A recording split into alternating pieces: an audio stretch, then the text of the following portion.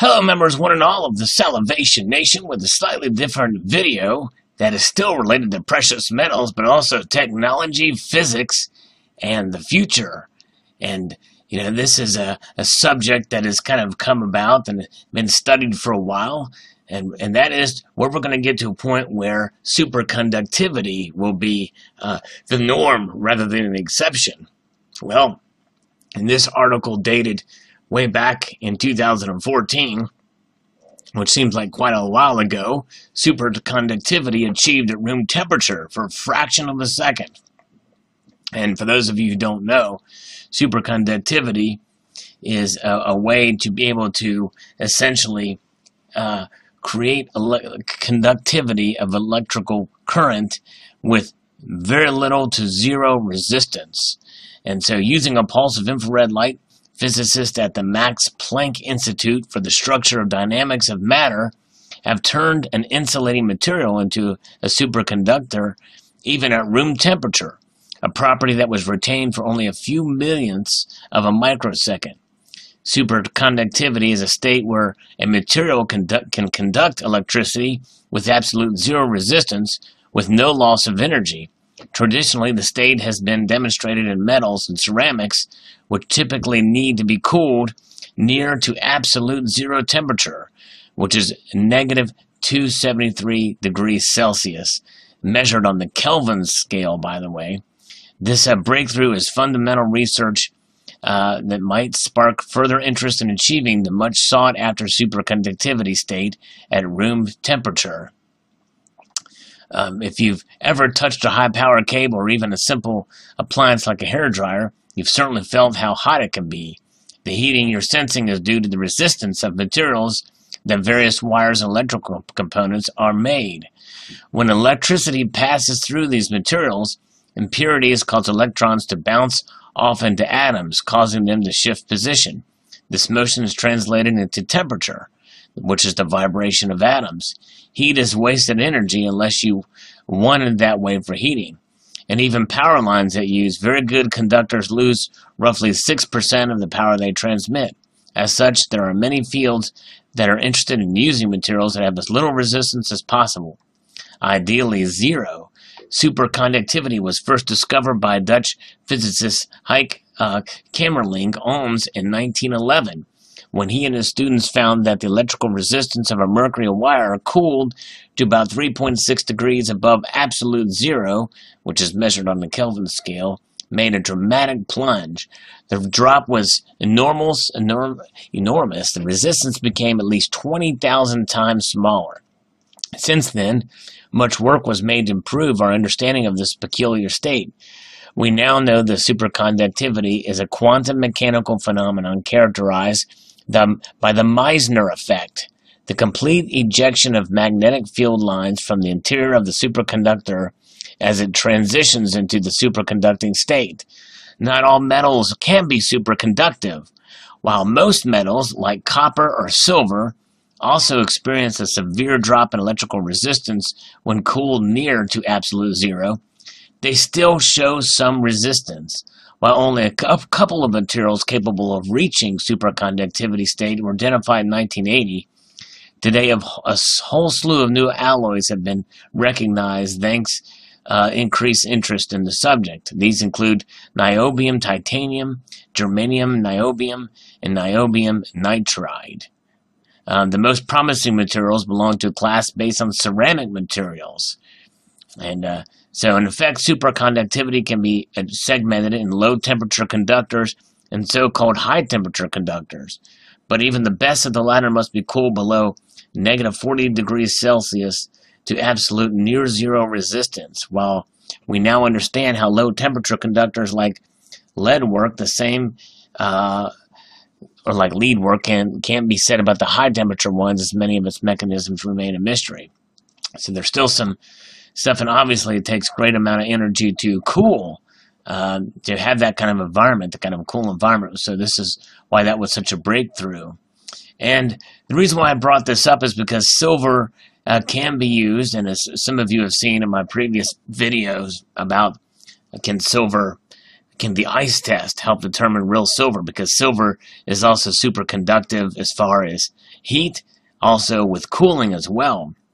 And so perhaps even if silver itself is not the conductor, maybe perhaps it can be the catalyst to cool the area around where the said impulses take place. And with that being said, we looked at this article that talks about how MIT physicists have turned graphene into a powerful superconductor. By the way, before I continue, I want to thank ex-Bronco fan for bringing this subject to my attention. It's quite fascinating indeed, and we're going to talk a little bit about what the future will be, and does this threaten silver? Because graphene, as has been mentioned many times, at least in the comment section here, when I talk about silver being used as a commodity and for the industrial usage and the like, and graphene could replace it in some ways, and this kind of bolsters that theory that graphene has already received a lot of attention since scientists first discovered the wonder material. And now it's just been given another boost as a physicist at MIT uncover a way to use graphene as a powerful superconductor. At just 1 atom thick, the stronger than steel and tougher than diamonds, it's no real surprise that we find this material to be even more amazing. But now, for the first time ever, scientists can demonstrate the superconductive capabilities of graphene by putting it in contact with other superconductors. While regular conductors such as copper or silver are good for carrying an electrical current, electrons bounce off defects in the material and lose energy as a consequence. So in other words, there's some resistance there, especially at normal temperatures.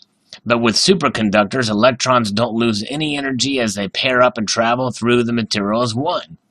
This is a big deal because if we can find a way to achieve superconductivity at room temperature, this will allow us to create much more efficient electronic devices and power lines. At the moment, scientists have only seen graphene become superconductive at super chilled states, but it's a start and it's still worth getting excited about.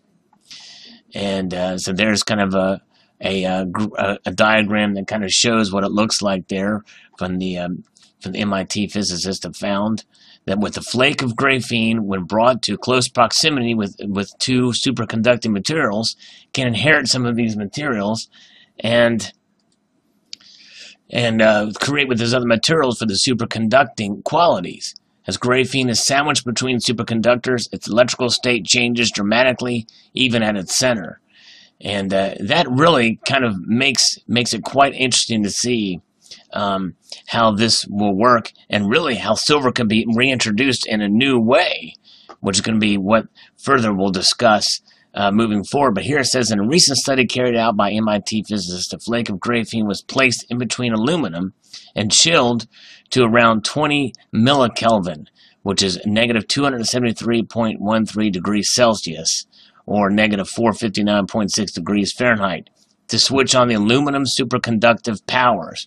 Lead researcher Landry Brithio said, the superconductors are actually giving graphene some superconducting qualities. We found these electrons can be dramatically affected by superconductors. And my question is, why didn't they use silver instead of aluminum? Because silver is certainly much better, and it cools. I've seen it. It can cool very quickly as well as heat up very quickly. Those who pour silver have seen that as well. What's even more important is that the electrons inside graphene act in pairs that allow materials that aren't traditionally superconductive to carry a supercurrent efficiently. Electrons in a superconductor dance harmoniously in pairs like a ballet, but the choreography in the left and right superconductors can be different. Pairs in the central graphene are frustrated as they try to satisfy both ways of dancing. These frustrated pairs are what physicists known as Andreev states, and they're carrying the supercurrent. It's a breakthrough in the world of physics, as it's the first time it's been possible to show the effect within the two-dimensional material. Moving forward, the findings from these experiments could help an error-proof quantum computer someday. There is a huge effort in the condensed physics for community to look at the exotic quantum electronic states, said Brithio. So it's quite interesting. And one little tag and note how superconductivity could be used for machine learning and artificial intelligence, because just as the synapses in our brain, the more those synapses are used to carry current, it becomes easier to learn. The same thing could occur in in biomechanics, or in this state, electrical current through electrical transmissions through artificial intelligence that could help machines to learn, which in some ways could be actually kind of scary. But regardless, the point of this is that as graphene could replace silver in some applications, it could also help create new uses for silver. Perhaps there may be ways to use silver, and maybe more of it, to support graphene, to keep it cool and the like they're talking about with aluminum. And who knows, maybe it's just with this electrode, the aluminum electrode here in this diagram, there may be other ways. Perhaps graphene and silver mixed in here possibly could help bolster it for cooling and the like. But nonetheless, superconductivity is quite a fascinating subject, but there's many other applications that silver can be used for, and maybe new uses that silver has not been discovered yet, because certainly physicists will find ways. Silver is such a unique metal, more unique than any other metal out there, in my opinion, in its diverse capabilities. And I believe that we're probably still discovering new ways to use silver in industry, in biotechnology. Quite fascinating indeed. So post your thoughts below. I'd like to extend a multitude of gratitude to you all, and also ex-Broncos fan for bringing some of this information to light. I'd like to extend a multitude of gratitude and encourage you to please rate, comment, and subscribe.